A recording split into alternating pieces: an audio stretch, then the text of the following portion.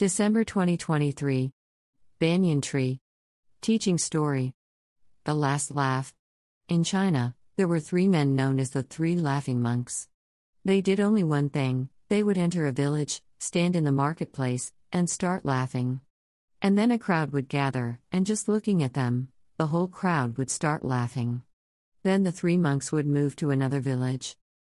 They became famous all over the country as the 3 laughing monks. The whole of China loved them and respected them.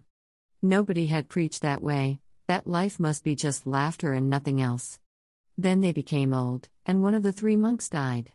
The whole village was filled with the expectation that now, since one of them had died, the remaining 2 would weep. This would be something worth seeing. But they found that the 2 monks were standing by the side of the corpse of the 3rd and laughing a belly laugh. Bewildered, the villagers said, "At least explain this." For the first time, they spoke and said, "We are laughing because this man has won. We were always wondering who would die first, and this man has defeated us. We are laughing at our defeat and his victory. He lived with us for many years, and we laughed together and enjoyed each other's togetherness, each other's presence. There can be no other way of giving him the last send-off, we can only laugh." The whole village was sad, but when the dead monk's body was put on the funeral pyre, the villagers realized that not only were these 2 laughing but the 3rd, who was dead, was also laughing because he had told his companions, "Don't change my dress." So, out of respect, they had not changed his clothes. And when the body was put on fire, suddenly, they became aware that the dead monk had hidden crackers under his clothes and they had set off a Chinese firework display. So the whole village laughed, and the 2 monks said, "You rascal! You have died, but again you have defeated us. You had the last laugh." Vedanta, 7 Steps to Samadhi, Osho. This I know. Abdul Kalam Azad. Look at the sky. We are not alone.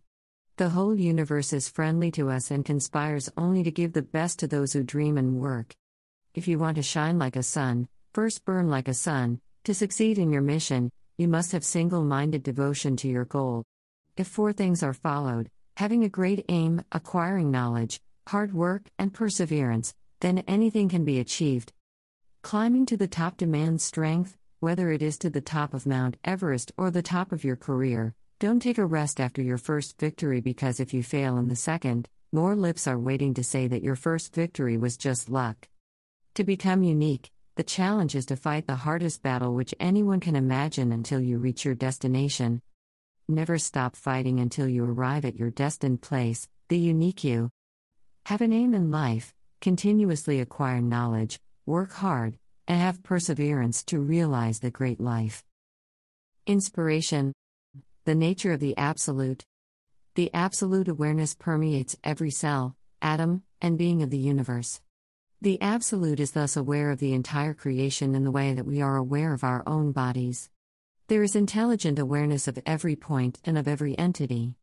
The unfathomable awareness of the Lord goes even beyond infinity and eternity, which are endless in themselves. The Lord is also aware of its awesome knowledge, intelligence, bliss, and power in the way that we are aware of our bodies and beyond. However, this awareness is unparalleled. The Absolute is aware of everything, yet, as it is thought-free, it remains ego-free and one-pointedly centered on nothingness and on silence, supremely absorbed in itself. Unencumbered, in spite of its awareness and its supreme knowledge. Teachings of the Inner Light by Deepa Kodikal. 1-minute wisdom change must come from within. The Master said, "It is, alas, easier to travel than to stop." The disciples demanded to know why. Because as long as you travel to a goal, you can hold on to a dream.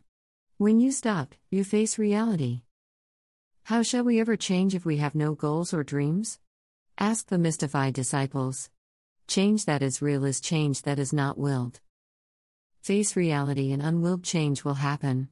Anthony de Mello. Quote, "To the well-organized mind, death is but the next great adventure." Harry Potter and the Sorcerer's Stone. J.K. Rowling. Just for laughs. The Night Sky. Sherlock Holmes and Dr. Watson were going camping.